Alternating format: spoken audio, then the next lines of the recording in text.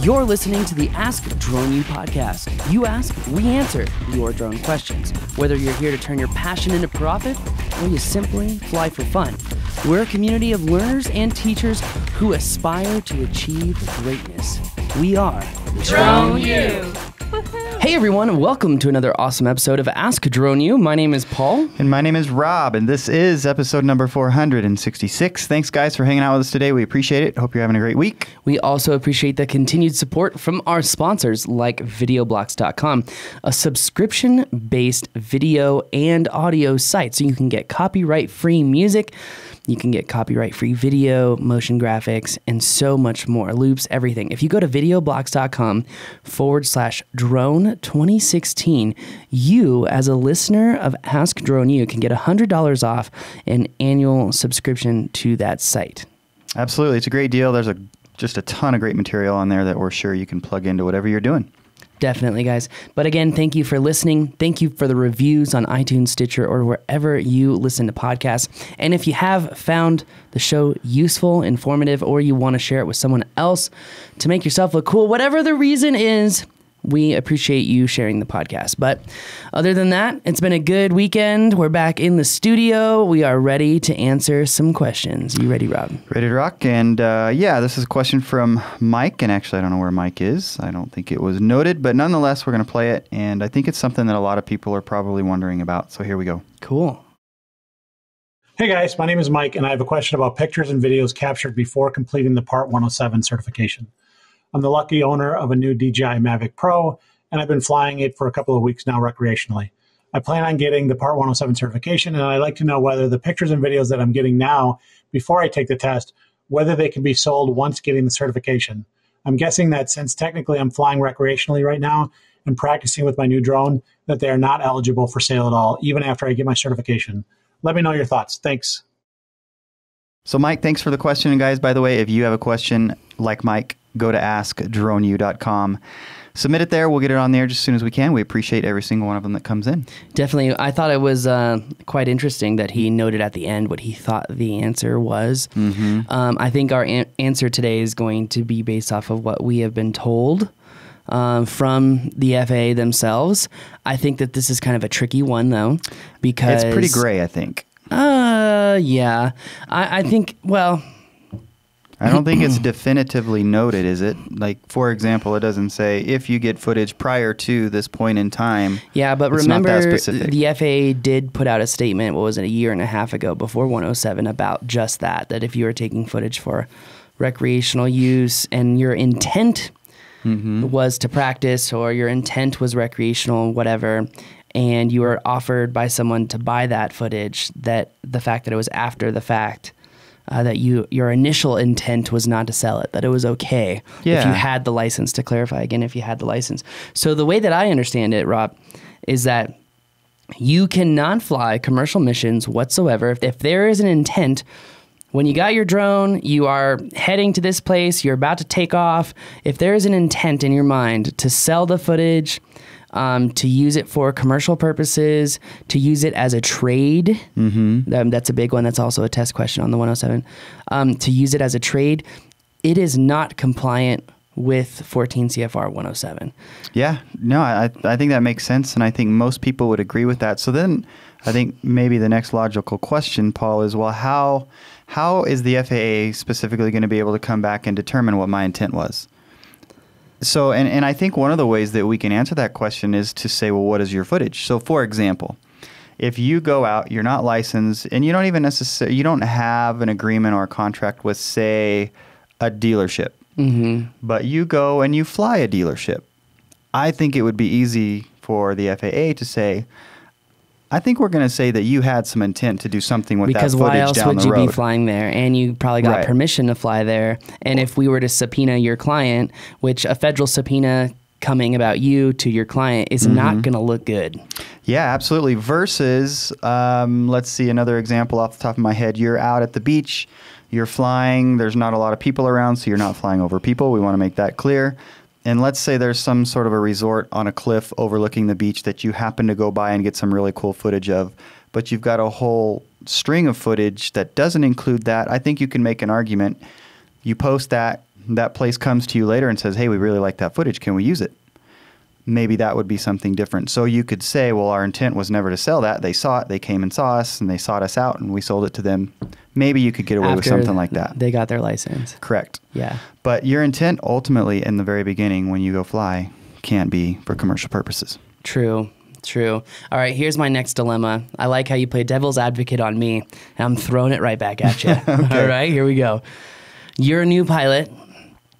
You're flying for practice just outside of your house, but you happen to be flying at sunset for about 30 minutes to get a nice little time lapse of the city. And you're not licensed, but you're practicing. Right.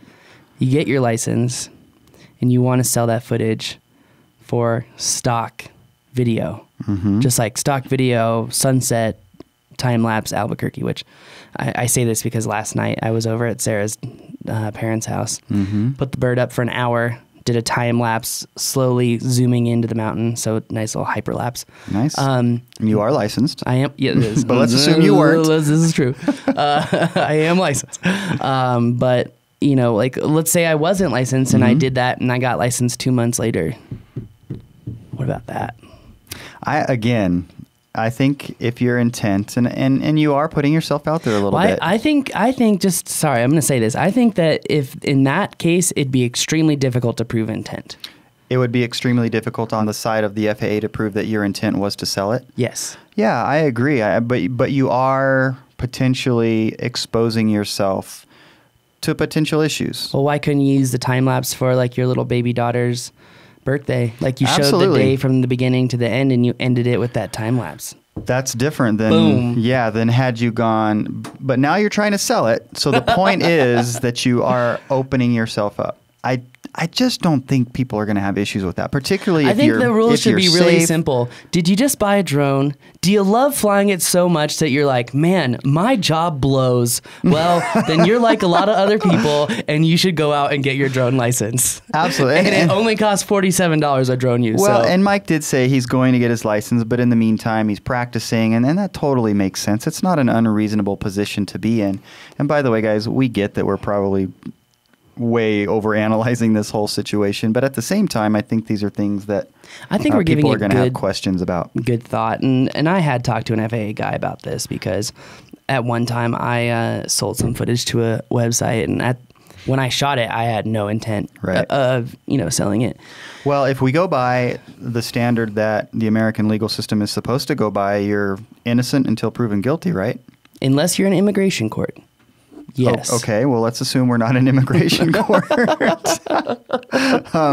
In which case, I don't know how they can prove that you had the intent, unless again. I'm not sure that they're really going to go out of their way unless it was a blatant violation of safety and someone else called you in. Exactly. So. I think that's the bottom line. If you're just out flying and practicing, and you end up with some cool footage that you try to sell later, it's just hard to imagine you're going to have a problem with that. Yeah, totally.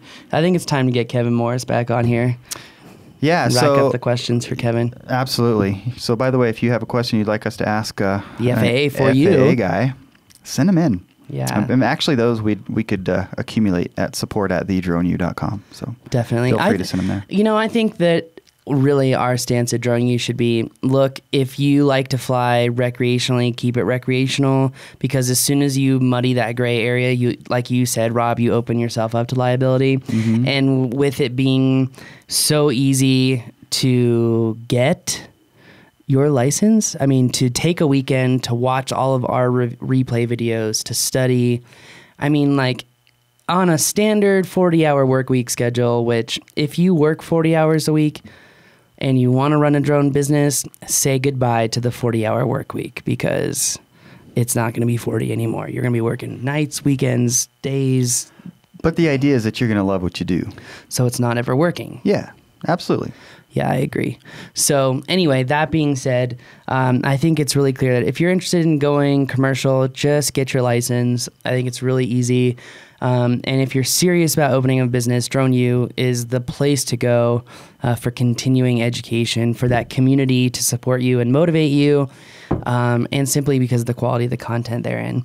But that being said, people know this podcast. They know that we're a school, but I would just like to see more people get educated. I really would, because you don't know what you don't know. And with so many people arguing against the tests that are like the FPV guys, it just kind of strikes me as odd. It's like I don't know. Like, yeah, well, you're going to have to get on board eventually. Or get left behind. Yeah, or get left behind. And we had Sean on, and clearly he's on board, and he's a world champion. So totally, as a leader, I think he's doing the right thing and letting people know that it is the right thing to get the 107, no matter what. Really, I guess it comes down to if you're going to be receiving any potential kind of compensation, be it a gift, be it compensation for work or services performed, trade. If you are trying to show your kid off to a boat company to get sponsored, you cannot fly without a license. Yeah, it's so simple. And then, like, how are you going to look to all the parents around you like, oh, the feds came knocking on my door. How was your weekend? Oh, what do they want? A subpoena. Right. Yeah.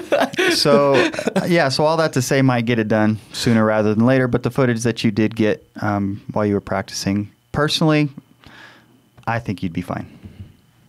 That's what she said. Anyway, that was a random, not good one, but it was just silence and it was kind of awkward. I didn't know really where to pick up. But anyway, guys, I hope this show helped you out. If you do want to turn your passion into profit, good news, you can join the #1 premier community for online training and drone training, and that is Drone U. But anyway, that's going to do it for us today. My name is Paul. I'm Rob. This is Ask Drone U.